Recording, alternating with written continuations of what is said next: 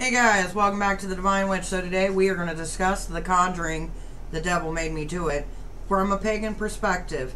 So let's go ahead and dive in, but before we do, make sure to like, comment, and subscribe down below. Let's get started. So as we get into this, I want to say, if you haven't seen the movie, go see the movie before you watch this. That way it gives you added context. If not, I'm going to spoil the movie for you, and that's no fun for you, unless you don't plan to watch it. So let's go ahead and let's dive in. So the first thing that we need to talk about is the difference between movie reality and actual reality.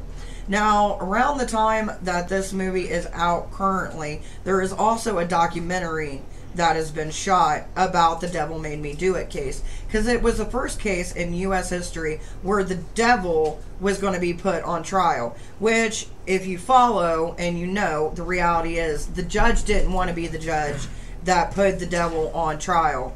So that verdict, that plea, or we should say, was not valid and never even got, to be tried at any point.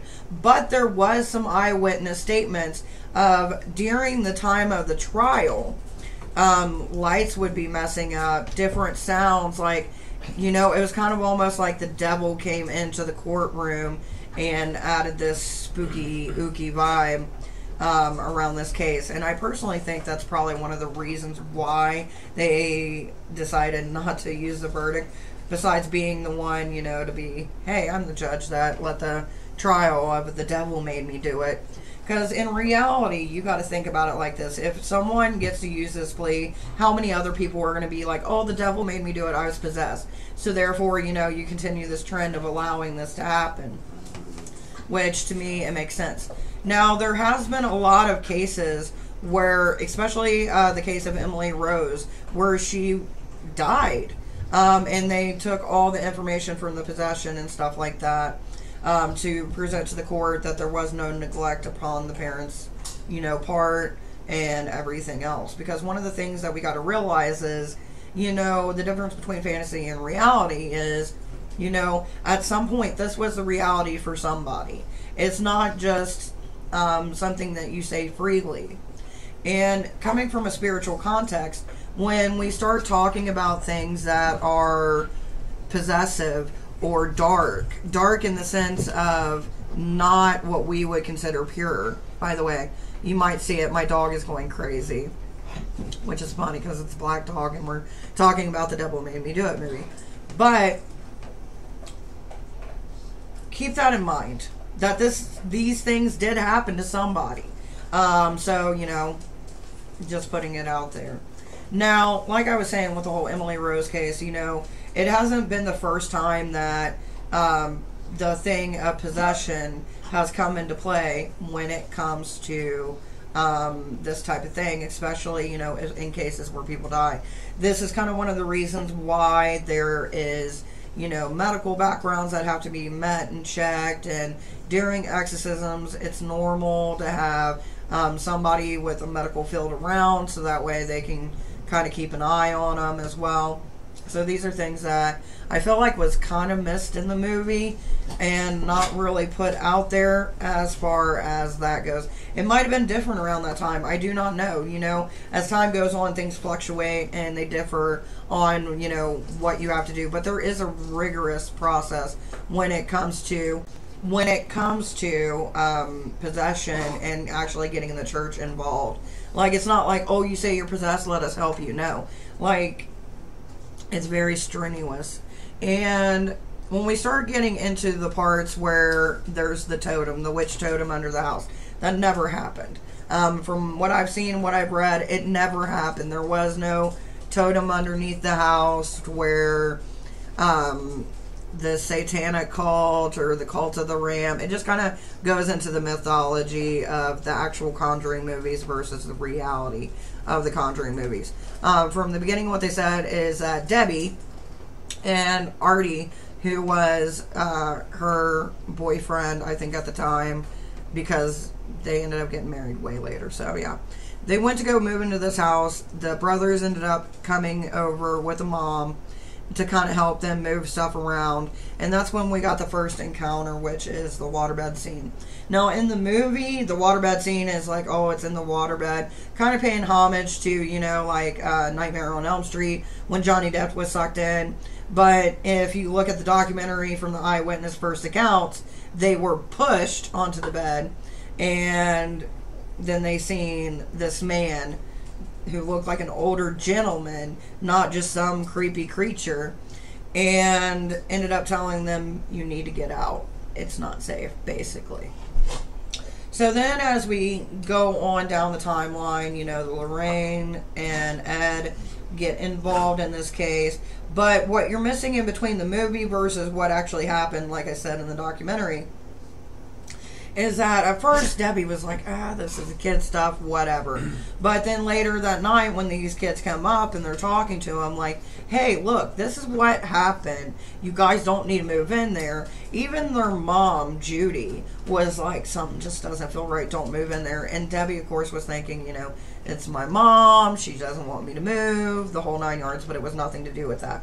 But she did decide not to move in there, and they ended up moving in with the mom. This is kind of where we're at, where you see Ed, Lorraine, the child, and all that. Now, this wasn't a wham bam, you're possessed, ma'am. No, this is a thing that was going on for a while. This entity was connected to the boy.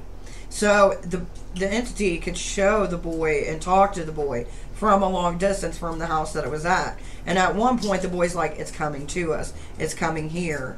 And this is kind of where we get the mother Judy coming in with the holy water, and then the demon goes back, and then it comes. It's almost like pre-possession, okay? So that's basically what's going on.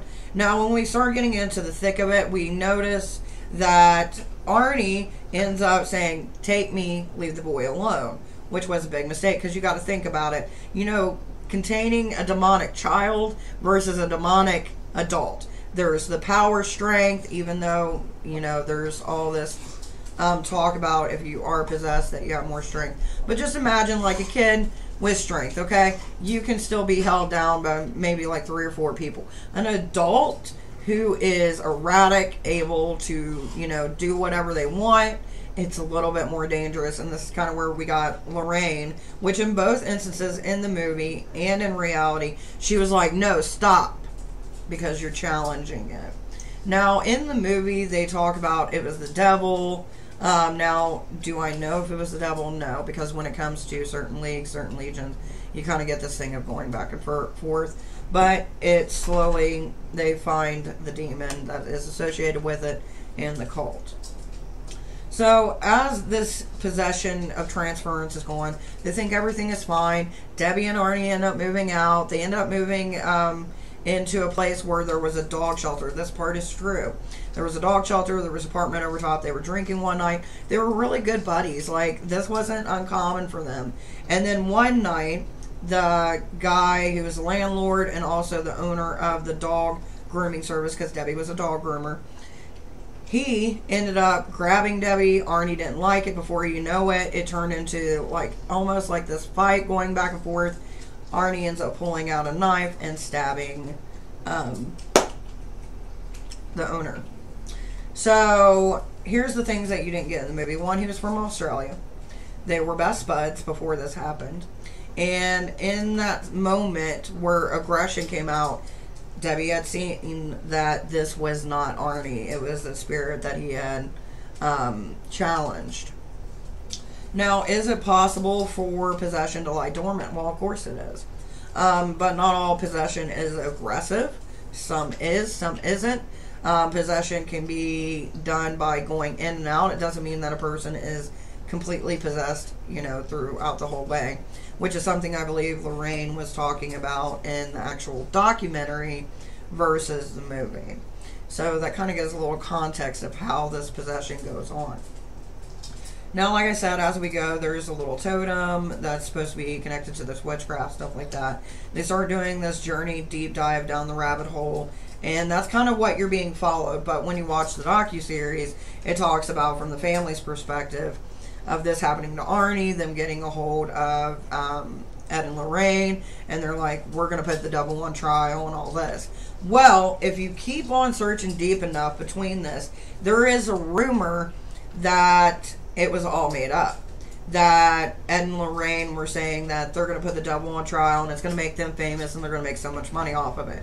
Now, I can't say that as fact because I was not there. But it is a piece of information that I do want to throw out there as kind of like, have this in your mind. So, how do I feel about all this as a pagan's perspective? Well, first off, possession is one of those things that is encompassed not only in just the Christian mythology, but all different pantheons throughout time have had different experiences with possession, what it means, what it can do, how it can alter somebody's mind, how to break possession. There's so many different ways throughout history if you start looking at it. But Christianity and Catholicism has really been like the forefront of it, and everything prior has kind of been left in the shadows. But possession goes all the way back to Sumerian days, and probably even older than that. So just kind of keep that in mind. Possession isn't just towards one religion, it's towards all religions. And some of the demons that you see within Catholicism or in the Goetic were actually older gods at some point. At least it's theorized that way. So, do your research when it comes to things like that. So, when it also comes to the totem, are totems real? Can people, be cursed or placed underneath their house or around their house to curse the family? Yes, it is possible. It is something that does happen. It's very rare because at that point you got to think that you're using your energy, which is connected to this item, and normally it wouldn't be somewhere easily spotted. Like even in the movie when you see him going down through the not baseboards, but like underneath the house and stuff like that, like it wouldn't just be sitting there perfect. It would have actually been buried. For the reason being, you don't want someone that you're cursing to actually find it. So making it somewhat that easy to where you can go down there and look isn't going to be a realistic viewpoint. Now, some people will actually put them in your house. They can put them in your vents, baseboards. It could have been built into the wall depending on, how old your house is and the history around your land.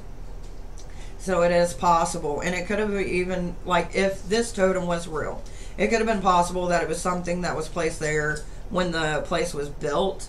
No one wanted anybody to be on this land, so this is how they did it. It just really depends.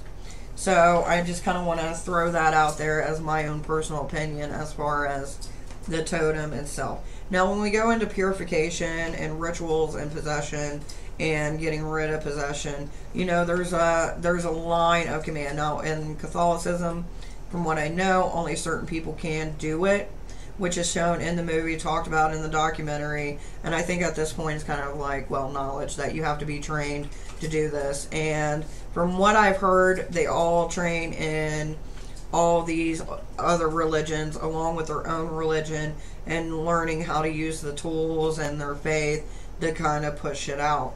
That's from what I've gotten in my experience and my time researching about possession, demonic or otherwise.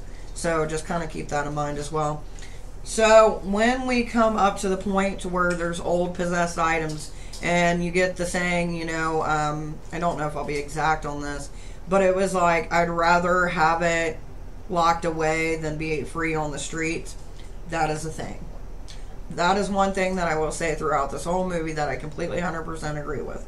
If you have a demonic entity and you trap it, then you at least know where that item is. You know where that thing is. It's not free of that vessel in which it's been encompassed in. So that way, you're not really like, ooh, what's going on? Now, here's the thing with vessels and objects. Objects are just a holding place. So if they're not protected by something spiritual or in a place to where it's not protected from it escaping that, it does make it hard because there is a possibility of being able to move to and through. I've actually got a possessed stuffed animal upstairs to where I've watched this thing come in and out of it, and you can see the different expressions, and you think to yourself, this is a crazy notion, but when you're around it. But me, myself, I don't have it enclosed. I give it free roam, but I do ask that it respects me and my family and the home, and it's done that, and it's even warned me during certain things. So, you know, I give it respect enough to know what's in there, but also it gives me respect enough to know, hey, I'm not being harmed. It's not doing anything to me. You know what I mean? It's kind of one of those things. Now, people may not think that's the wisest idea, but I've had it for over 2 years. And, knock on wood, didn't happen. That's another thing I want to talk about since we're talking about knocking on wood. Knocking on wood is the old tradition that wood keeps memories and has the ability to make things come about. So, there's the old saying, like I was talking about, of knocking on wood 3 times so that way it wouldn't be true. At least that's how I grew up. And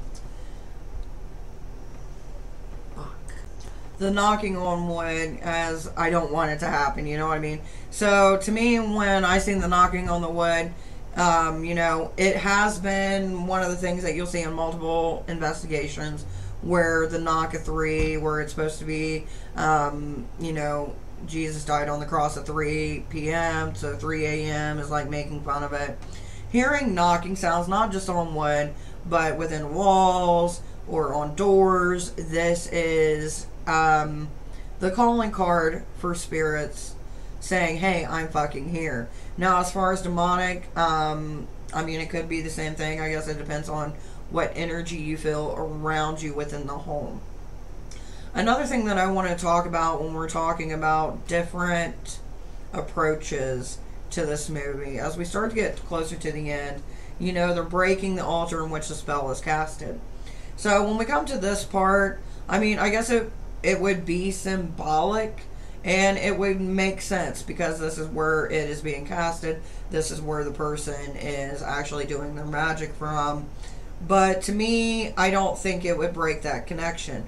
Now, as far as the spirit and bartering, spirits and bartering and calling forth are a little bit different than I put this item here in its possession. It kind of goes back into the cursing, the hexing, whatever you wish to call it. So when we start getting into this level of where, you know, you're making a deal. Making a deal when you summon something is like, I'm going to give you something and you give me what I want.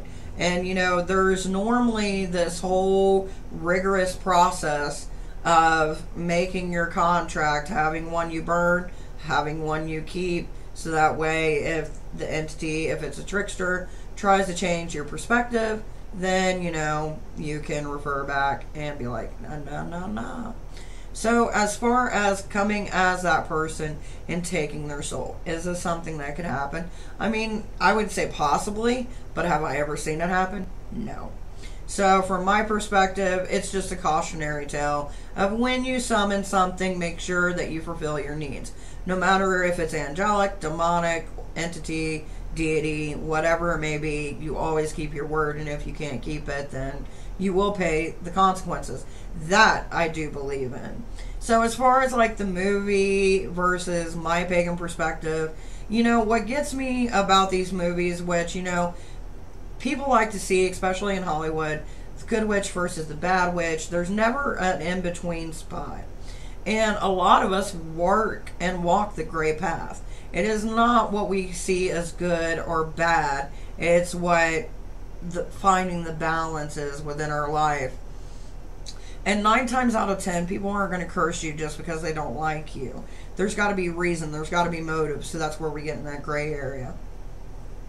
So I wanted to point that out as well as far as my perspective. Now, as far as the movie goes, it's a great movie. I liked watching it personally. I mean, if I'm not thinking about it in a pagan perspective and I'm just thinking of it as a cinematic viewing, then it's amazing. Now, if I'm thinking about it from a pagan's perspective and looking at it, there's a few things that are different. If I'm thinking about it in world terms versus the fantasy versus the reality, you know, it's kind of like a and then maybe one or two hits into it, and the rest is kind of like weaving in and out. But as I say, always, it's an experience to be had, and I feel like that's what the Conjuring movies give us. It allows us to see the other side without becoming the other side, and I think that's what draws people into it, especially when it comes to movies about possession and exorcisms and the church. It's just this mystic thing that no one really knows for sure certain what is out there, what is being said, what is being done. So therefore it just puts this light of mystery upon it, which draws us in even more. So would I suggest watching the movie for a cinematic value? Yes. Would I say that it's 110% accurate? No. So just kind of remember, whenever you're watching a movie, that they're going to add some things that are not real. Do your own research. And always remember, my friends, no two witches, witch alike.